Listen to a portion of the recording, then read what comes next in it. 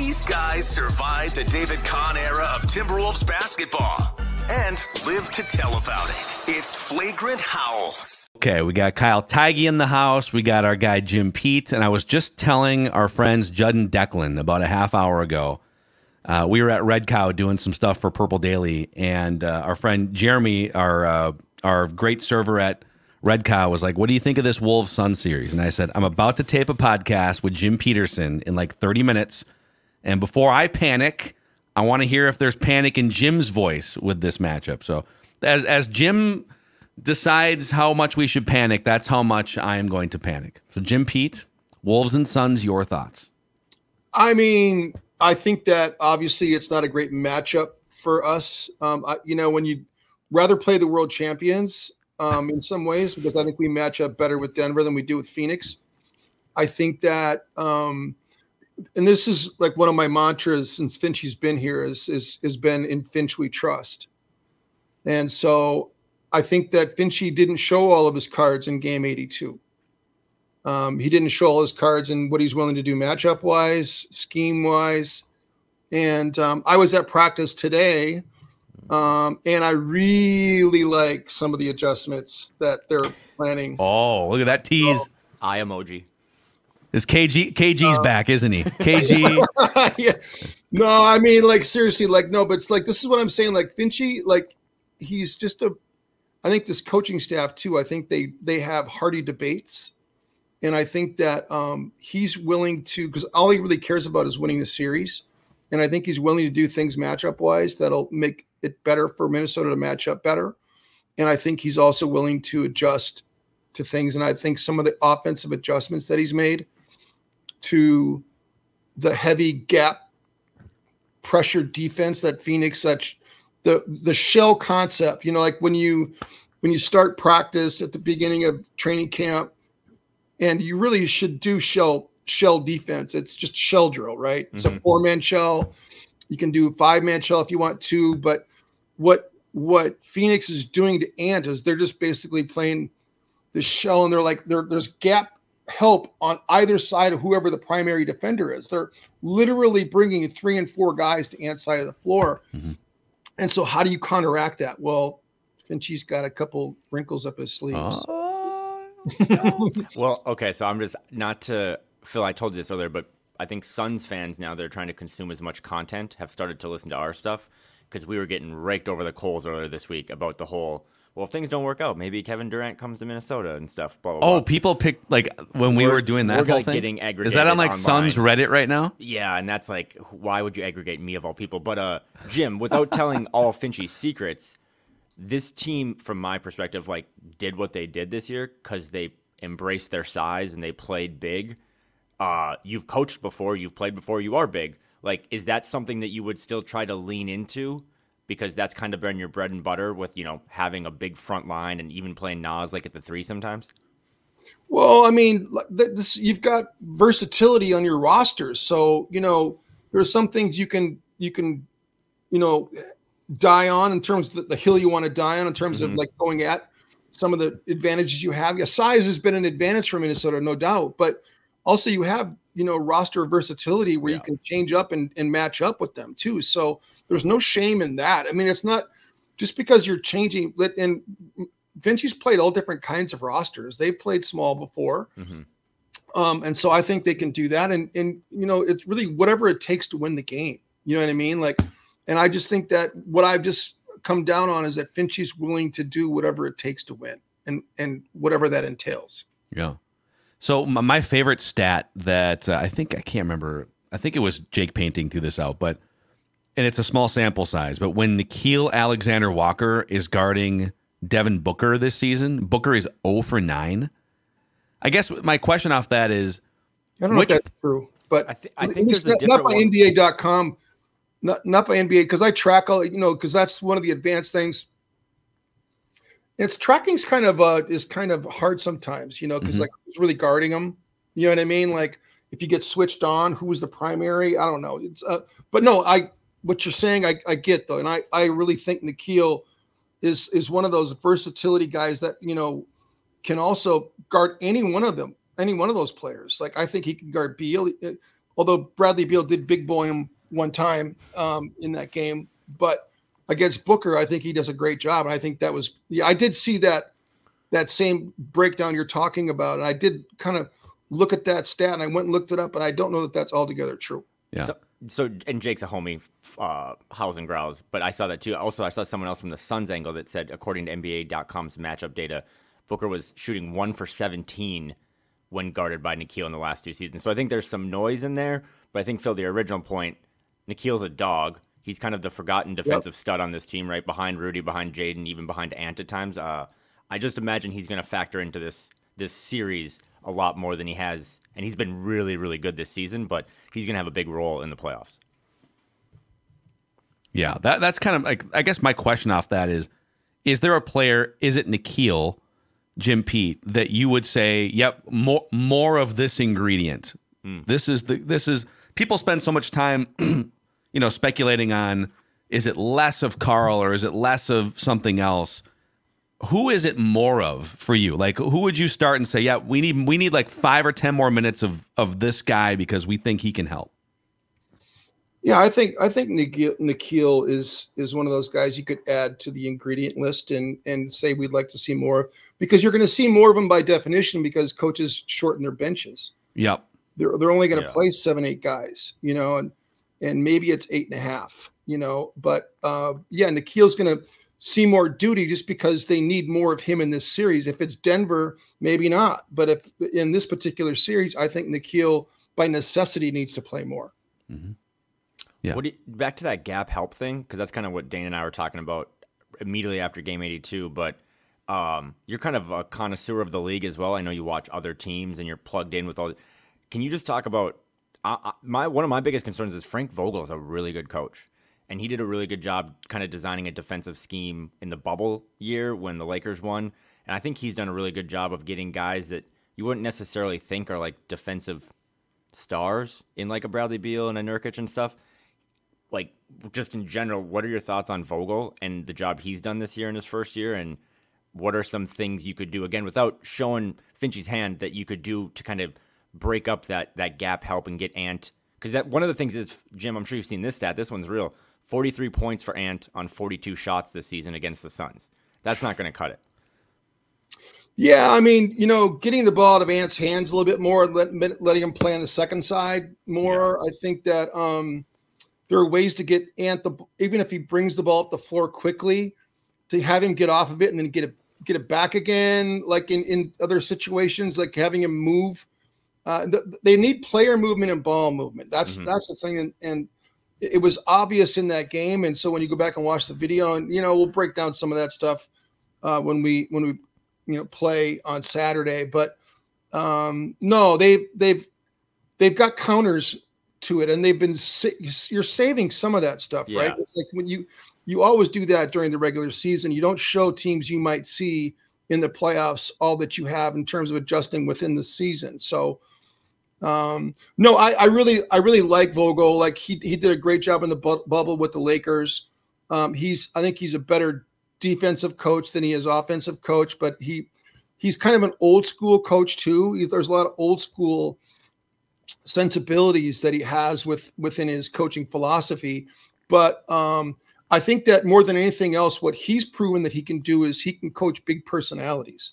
He did that in Los Angeles. That's a lot harder. Being able to manage these big personalities is not as easy as it seems, and it can break a lot of coaches. And I think with Frank Vogel, he's able to get concepts through to them, and they're able to buy in. So one of the great things was we were talking about this, like, why is this matchup so different than it is than playing the Clippers?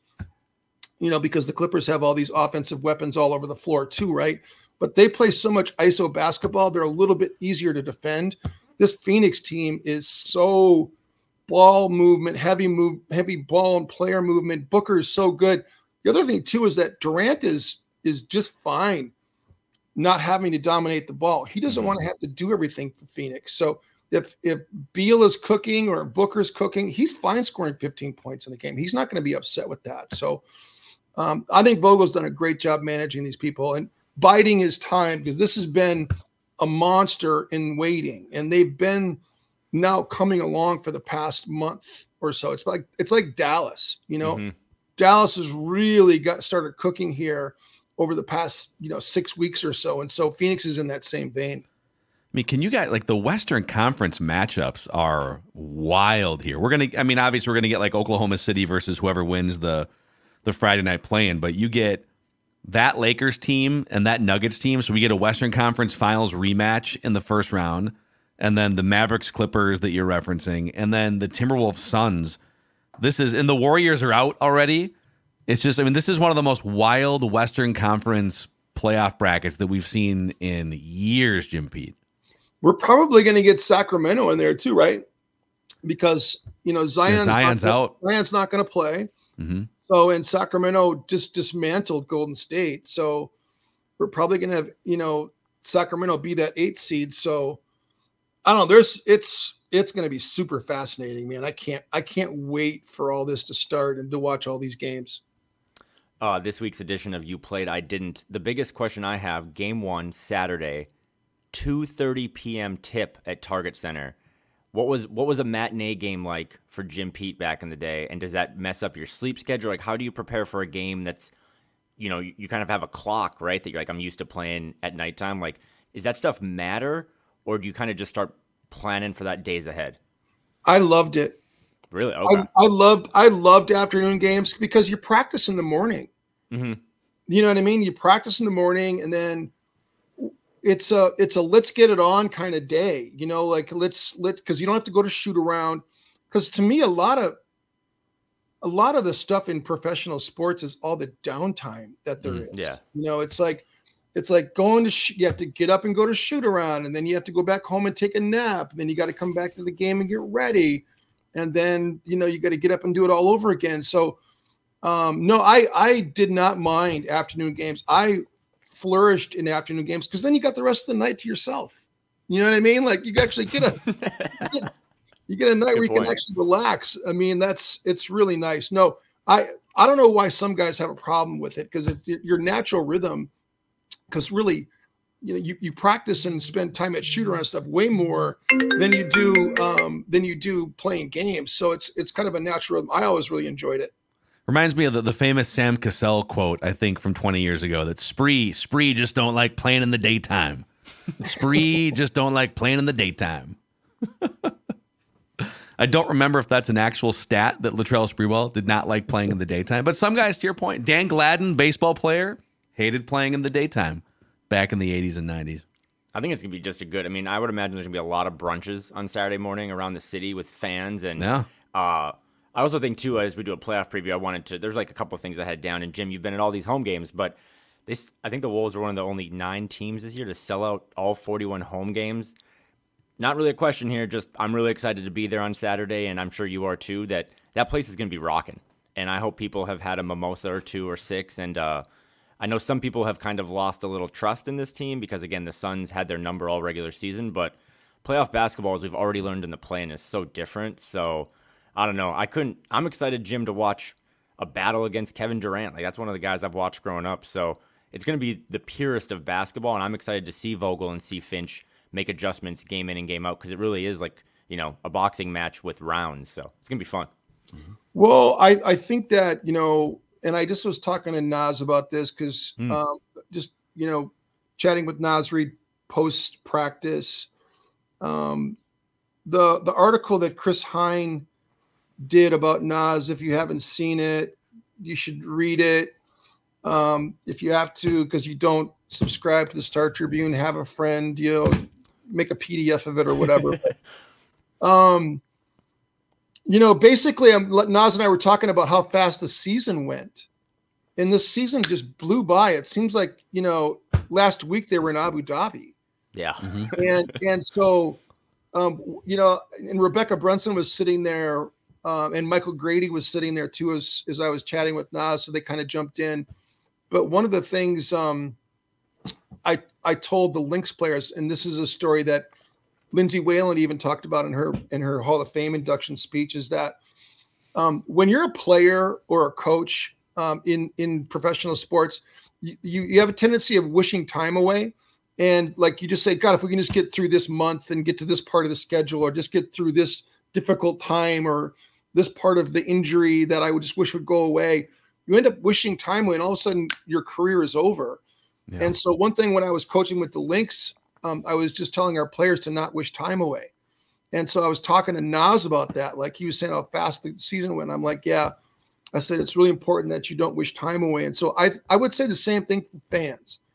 Don't just forget about the regular season and the season that this team just had. Let's not, and it's almost like the Vikings season, Phil. I don't know if you can resonate with this, but the season the Vikings had a couple of years ago when they beat everybody, they had all those heart attack comeback wins, and they seemingly couldn't lose. The win at Buffalo. Yeah.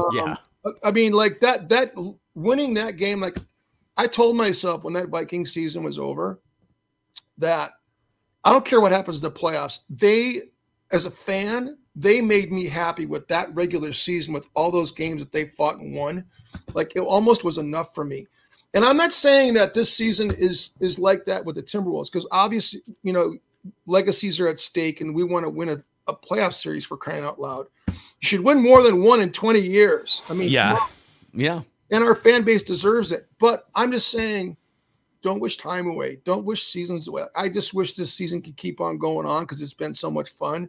But I can't wait for Saturday. Grady and I were talking about that. Like, we just can't wait. And I just think the players are in the same mindset. It was a really spirited practice yesterday. It was a spirited practice today. They are flying around. And I think the biggest key for them, and this is what Chris Finch said post-practice, is to match the physicality from the very beginning of the game. It's one of the biggest keys to this game. Yeah. A little housekeeping, and then Phil, I'll throw it back to you. But Jim, I've seen you get enough questions. You and Grady and Bally Sports will be covering, broadcasting all of the games for the round one. So yeah. I've seen a lot of people being like, if it's on national TV, can we still watch Grady and Jim? The answer is yes. Yes. Just like you've been doing all regular season. So we got to clear that up. Jim and Grady will be calling all 4 of these games while the Wolves sweep this. Unless it's on ABC. If it's ABC, that's exclusive. But that's the only one. But I don't see us being on the Game 7 though. And here's another. I forgot to ask our people about this today. Game 7. My wife clued me in on this one. If there's a Game 7, there's a Lynx game that night. Really? Well, game 7 would be on TNT. According to the schedule that Free sent out. But 5 and 6 are TBD, but there's no ABC on the schedule, so you'll get plenty of Jim and Grady. But yeah, if a Lynx and a Wolves like doubleheader at home. Well, yeah, would they play one early and then one late and clear the arena? Wolves early, Lynx late. Wow. Oh, that's official. That's what it would be. Tika Pete's the source. So a great source. A lovely source. She's a great source. She's right a lot. But so I did not confirm with Aaron Freeman today. I should have done that. I meant to do. I did preface this whole comment with saying that. I should have. Yes, this is not official. Do not aggregate this. If there are angry Suns fans out there, don't aggregate this. Right. Just switching gears here, Dane Moore was tweeting out some just quotes from the locker room yesterday, and he talked to Karl-Anthony Towns. And the question was asked to Karl, how important is this series for you individually? And just for some background, I think most Wolves are familiar with, his playoff performances. You've seen some gems. Was it the playing game against the Lakers? He kind of carried the team for the first half, and there's been some gems. But in about half of the last 14 playoff games, he's in foul trouble. In about a third of the games, he's shooting 30% or less. Like, he's just he has struggled in a lot of playoff games. It's obvious to anyone who's watched it. And Karl was pretty reflective when answering this question. And he said, it's really, really, really important, this series. Like, probably one of the most important things in my career so far here in Minnesota. Have a great chance to do something. There's a lot on the line. We got a lot to play for. How would, just from a Karl standpoint and looking at his whole career to this point, how big do you think this playoff stretch is for Karl? Well, I think it's really important for his legacy. It's important for Ant to build a legacy. It's important for Chris Finch to establish a legacy of winning as a coach. He's done it here. And I think that Finchie's got a lot on the line, but for Karl, he's trying to buck a narrative that is pretty ingrained. Yeah. And it's, that a lot of people can put up big numbers, and, we know that Kevin Love put up big numbers here as a Minnesota Timberwolves player, but it didn't lead to any team success. Karl-Anthony Towns has been so loyal to this team, and he has had a lot more playoff success than a lot of people since Kevin Garnett left. But he's not been the driver of winning in a playoff series. So some of it wasn't his fault initially when Tibbs was here in that series against Houston, because we had Jimmy Butler and Tibbs didn't really focus on Karl. So that really wasn't Karl's fault. But the last two, he's had an opportunity to do big things, and Minnesota really should have beaten Memphis. I mean, that was the one playoff series I really feel like Karl could have impacted in a bigger way. Yeah. But no, I think this is really important. And you know what? In my mind, I think that this is one of those series where it's going to be difficult for Minnesota to play big all the time. So if it's going to be important for Karl to be, if you have to go small, that he's not going to get twisted up, and he wants to, he's been saying he's willing to do whatever it takes. And so it may be sitting on the bench, supporting your teammates for stretches of the game. That might be the case. So I'm not saying that's the case. I'm saying it could be the case. It could be part of the adjustment process. So we're going to find out a lot about a lot of people through this series. Rudy is also sort of fighting a narrative, right? I mean, he's fighting you can't play in the playoffs with Rudy Gobert because he gets played off the court, because we saw it against the Clippers and the Mavericks. And of course, the irony of it is they literally drew the one opponent that you might have to go small against. And we've talked a lot on this podcast about it's not as much Rudy and his fault with the Jazz. It was the perimeter defenders were not very good in Utah, and people sort of got it twisted.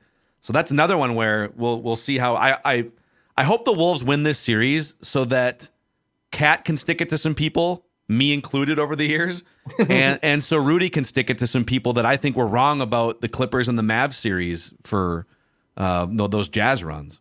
Well, did you guys see the soundbite that DeMarcus Cousins had? Yeah. Did you also see that DeMarcus Cousins' last, I think, NBA play was getting shut down by Rudy Gobert at the rim? Was it? So, a little irony there. But the whole thing is DeMarcus Cousins can be on a platform like that and talk about Rudy Gobert disparagingly in that situation. He's the expert, so he kind of gets away with it. But he clearly hasn't been watching games. Yeah. Because if you're saying that Rudy Gobert, how can he be Defensive Player of the Year if he gets played off the court and can't finish games? I'm like, you've not clearly watched him all season long in a Timberwolves uniform, because that's not been the case at all. Yeah. I think a cool thing you mentioned, the best word you've said all day, was just legacy. And I think the Karl conversation is really interesting. I think the Rudy one is interesting. Jim, you were at practice today, so this might be kind of a review or repeat for you. But Phil, did you see what Mike Conley said after practice? He had this cool quote about his urgency as the playoffs begin. Mike's kind of the oldest guy on the team, and he was telling media, my urgency is at an all-time high. I don't think there's anybody on either team that wants it more than me. I told the guys that selfishly, do it for me, man. Help me out. Meet me at my level right now, because I don't got long. Y'all got forever, it feels like. But I reminded them that the last time I made it deep in the playoffs was 12 years ago. So it's not a given. You got to be taking advantage of the moments you get. This is a heck of a team we have here, and a heck of an opportunity that we don't want to waste. That kind of just ties into what Jim said, right? Don't look forward too much. Don't look back too much. Kind of embrace the moment. But for Mike being a cool cucumber, and Jim, you're around him all the time, for him to kind of come out and be like, do it for me, and he's the least selfish person in the world, I think that just tells you how probably locked in some of these guys are and how they will embrace the moment starting on Saturday. I love that, Kyle. I love that you brought that up and that Mike said it. And it kind of dovetails in what I've said about this whole thing is that, my second year in the NBA, we went to the NBA Finals, and I feel like we felt like we were going to get there every year after that. And we never even sniffed another NBA Finals during my tenure with the Rockets. And then everybody was traded, and then it's all over. You only get so many bites at the apple.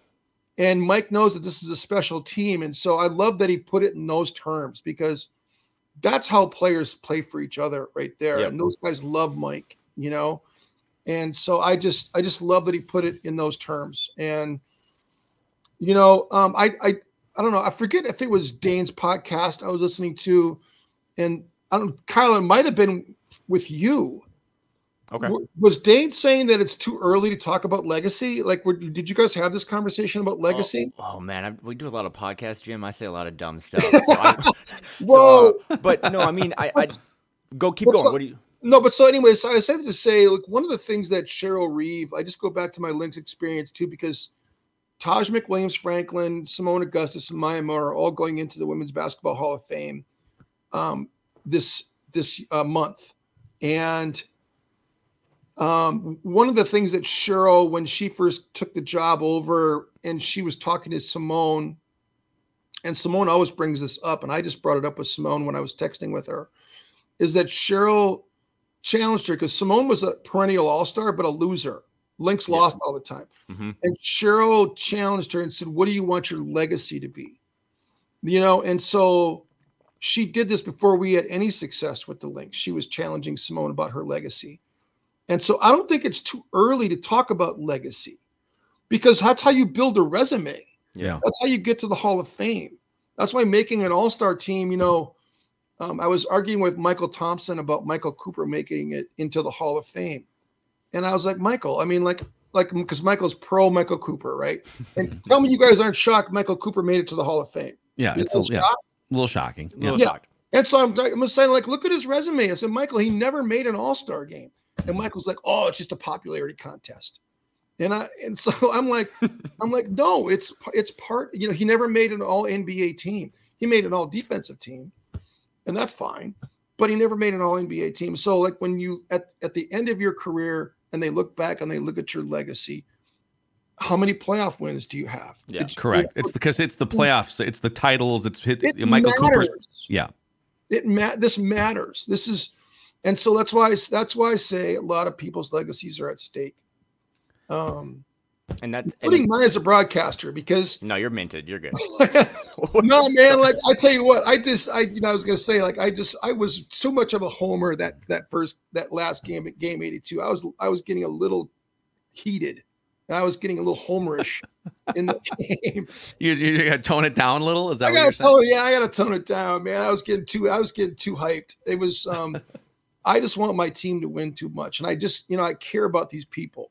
So legacy, man, it matters. It all matters. But Jim, I think that's why I'm like amped about this series. Is like the hill is steeper to push this rock up, but on the legacy conversation, if these guys win this first round series, I mean, the goal is to win a title and play this thing into June. But man, if they can, I mean, they're literally underdogs now, according to all sports books and stuff, to win this series. If they can pull this off and beat Kevin Durant and beat Devin Booker, Phil, I know you'll get this, but like from Rounders, that movie about poker, when they say at the end, that's my favorite movie of all time, by the way. That's my favorite movie of all time too. But when he says at the end, he's like, you can't lose what you don't put in, but you can't win much either. Like, I don't care about the past. I don't care about Joe Smith or David Kahn or all that stuff or Steph Curry. Like, live in the moment, show up on Saturday, be ready to go. Tune in to listen to Jim and Grady do it. But if they can pull this off, man, legacies are going to be defined and reimagined, and I'm excited. Why haven't we gotten a Rounder sequel, by the way? Oh, we need one. We get sequels to like The Lion King. Like we got to have a sequel to the best movie ever made. Pay that man his money. Pay that man his money. He check all night. He check. I'm glad they both love that movie. It is literally like the best movie. So that was Phil. I'm going to be doing that for the next 48 hours as I kind of ramp people up, and we have our live show tomorrow. So I'll be face painted doing the Braveheart thing. But really, bring it on. I mean, the Wolves didn't show anything against the Suns all regular season. But when the Wolves did good stuff, Phil, you know this, it was always like, do it in the playoffs. So the Suns had their number, but it's like, do it in the playoffs. So be fearless, live in the moment, embrace the moment, and try to build your legacy like Jim said. I think that's the biggest takeaway from, again, someone who's seen it all and been there and done it all. So, and maybe you'll get in the Hall of Fame one day. No, that's not happening. Are you in the Minnesota Broadcasters Hall of Fame yet? I'm in one Hall of Fame. I'm in the St. Louis Park Hall of Fame. Okay. That's deserved. And proud to be there. Okay. And that's St. Louis Park High School. It's not Benilde, right? It's not Benilde. No. Okay. Judd Zolgad went to Benilde. We're trying to get him some love for the Hall of Fame there. He just bullied people at recess, so with his sports takes. So, Jim, before we say goodbye, any final words of wisdom before this series begins? And obviously, we'll catch up between travels next week. But any other final thoughts from you here on Flagrant Howls? No, I think, one thing I was just talking to Grady about as we're watching practice, I was like, there's opportunities for Mike Connolly to attack. I think Mike's going to be a big part of it. Nas is, I think, going to have a really good series. I think that I think a lot of it balances on how effective Cat's going to be in this series. I think Cat's going to be a big part of whether or not they win this series or not. I think Ant's going to be fine. And I think they're going to make adjustments. Ant's going to be fine, but I'm just really pulling for Karl-Anthony Towns. That's my main thing is I really want Cat to have a great series. I'm really pulling for him. So all the positive vibes we can send Cat's way would be beneficial. Come on, Cat. You got this, Cat. Go, baby. He doesn't want to hear. I mean, she doesn't want to hear from me. I've been pretty critical over the years. But Cat, listen. Yeah. Hey, if you need to put a picture of your critics on the mirror, like Rocky IV, and crumple them every day, happy to send a few over. Put Charles Barkley up there. Put Shaq up there. So, Jim Pete, we love having you on the podcast. Thanks, guys. Always fun. We'll talk to you again soon here. Okay, thank you. All right, there he goes. Jim Petersen, the legend. Let's get our guy, producer extraordinaire, Ross Brendel in. Yes, studio audience. Keep applause coming for Roscoe. How you boys doing? That was, man, sometimes you just need a little Jim Pete in your life, you know? I know that. I've told you before, I don't like following him. Sorry to cut you off, Kyle, but I mean, I look bad as it is, and then when you have to follow Jim Pete, it's even worse. And I mean, listen, no one gets more deserved criticism than me because I still don't know what I'm doing, but it's just cool to talk to that man because between the stories he has and just kind of, I really do think he has a really unique perspective, right? Because he's played in the NBA, but he's also coached at a really high level, and he's kind of seen it all. So, I mean, that's about as much of an eye emoji when he was like, Finch has got some things up his sleeve. So now I'm even more and he can't share too much because he's got a little more access than would be allowed to speak at this point. But before we get to the random wolf, on the Cat front, this is such a unique point in his career because if he struggles again and they get beat, like he could literally get traded in a couple months and he could just be a guy that stuffs stats on a bad team and his career is taking a left turn over here. But if he is a key reason for why they knock off the Suns and now they go, it's like, this is a crazy fork in the road for his career in particular. And it feels like he kind of feels and understands the gravity of it too, just based on his comments to the media yesterday. Wouldn't you, and not to turn this into a Hallmark card, but Ross, you got to comment on this too. Wouldn't you rather be in control of that though? Because this is a fork in the road moment. And like, if they go down in 5 or God forbid get swept, like that's probably it. And there'll be the video of him walking off and like, is this the last time Karl-Anthony Towns will don a Timberwolves jersey? But if he can just, again, I think the names that he would be beating, right? Devin Booker, Bradley Beal, Kevin Durant, if these guys can get a serious playoff win under their belt, and I really think if they beat the Suns, they're going to be the media favorite, like, or just the fan favorite in terms of all these, Charles Barkley's of the world being like, they just beat my Suns, like they can beat the Nuggets. So this is a pretty big, as I said on Tuesday, final boss, that if they can get through this one, erase 20 years, again, as a famous poet once said, decades of futility. If they can wipe all that away, they're going to be a dangerous team going into May. So. And real quick, to that point about like the magnitude of this series, Patrick Royce pointed this out on Royce Unchained this morning. People forget this because it was the beginning of the season. When the preseason NBA championship odds came out, the Celtics and the Nuggets were tied at 4.5 to 1, most likely to win the championship. The next most likely team to win the championship preseason was the Phoenix Suns. Yep. Now they had to take a dip and they had injuries and they're trying to gel Bradley Beal and it was putting a bunch of pieces together, but they've kind of come together. They got themselves out of the play-in into the 6th seed. Obviously they've trounced the Timberwolves, but is this version of now they also got smoked by the Clippers backups a couple weeks ago. So I'm not saying they're like a honed championship product by any means, but it wasn't that long ago that the Phoenix Suns were one of the 3 most likely teams, according to odds makers, to win the championship. and you're staring at that team in the first round. It would be a massive, massive first round win. This wouldn't be like playing, rookie Carmelo Anthony 20 years ago in the first round against the Nuggets and like Francisco Elson and KG are going at it. Like, this is a real opponent in the first round, and it would elevate Cat's legacy if they could knock him off.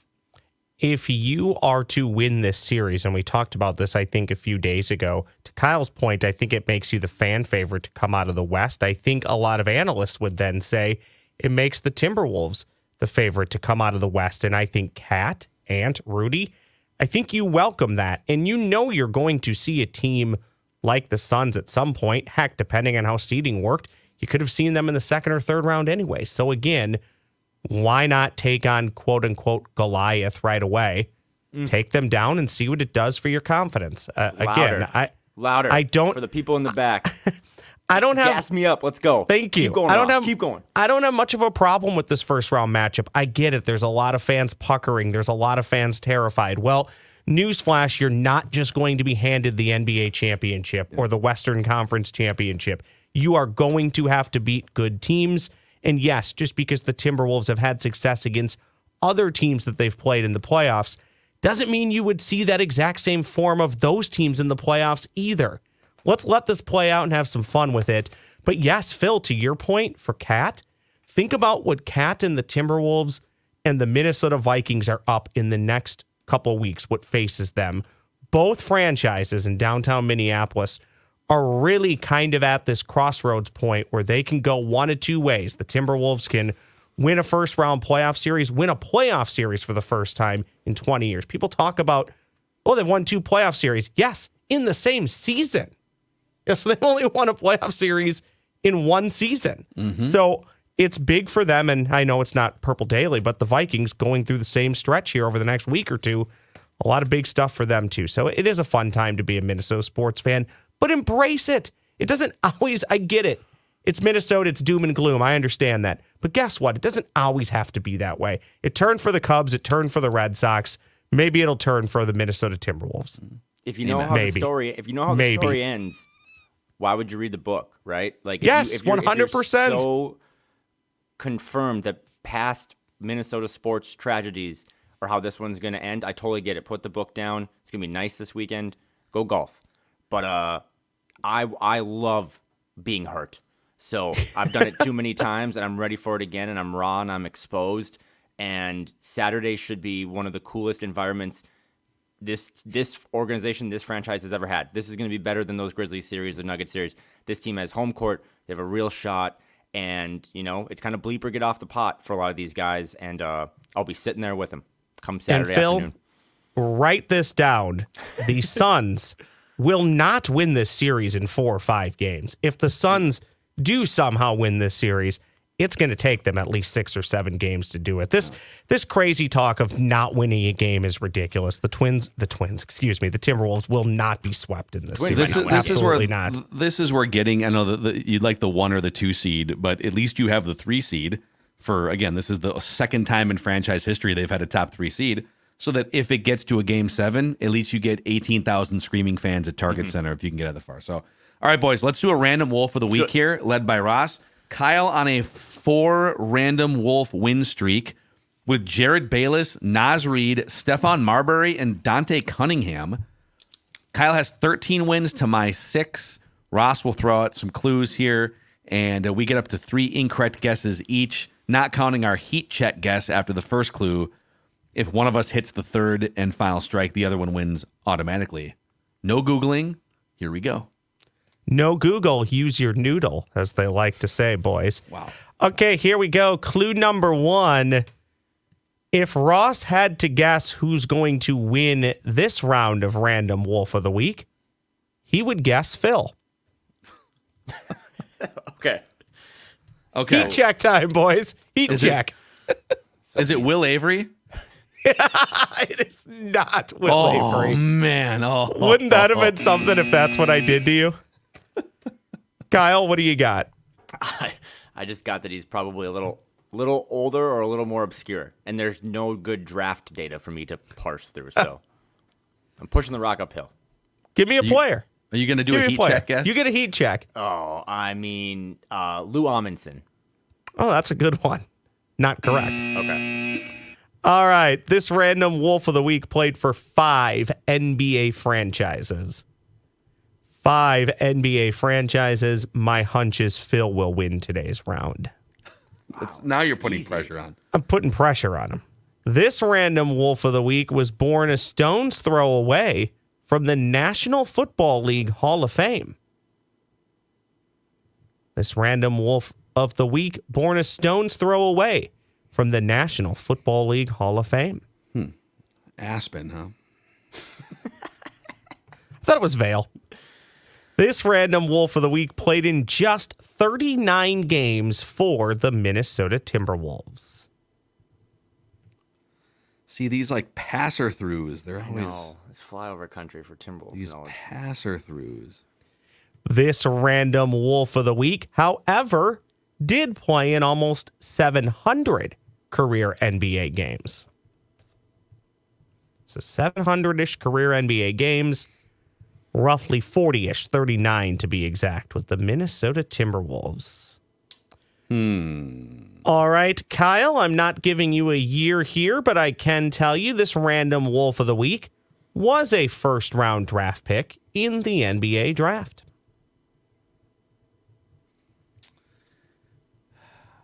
God, the 39 games with the Wolves. God. This random Wolf of the Week last played professionally in the 2022-2023 season for the dreaded, the feared London Lions. Okay, now we're getting closer to the Shanghai Sharks, my favorite team. Okay. The London Lions. Great name, by the way. I might need some jerseys. Might need a hat. This random Wolf of the Week was a McDonald's All-American in 2007.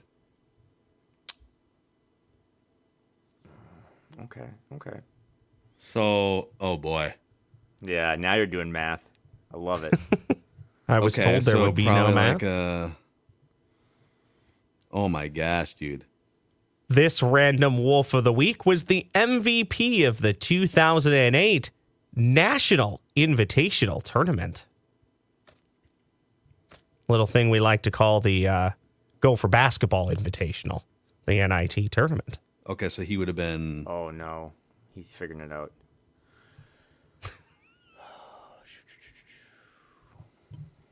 This random Wolf of the Week played the majority of his NBA career for the Sacramento Kings.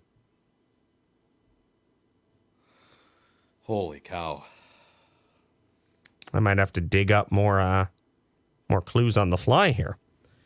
This random Wolf of the Week, boys, this is the one that never helps Kyle, which is why I include it, because it's hilarious.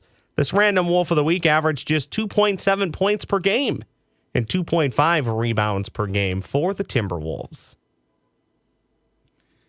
Oh, Is it man. Cole Aldridge? Is that a guess? Yeah. Kyle! Not correct. Thunder, he played Phil. Phil.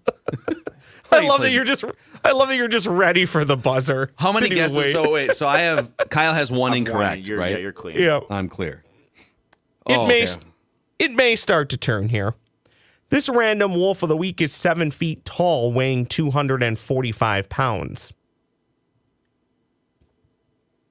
This is me scrambling to get my laptop in case I need more clues.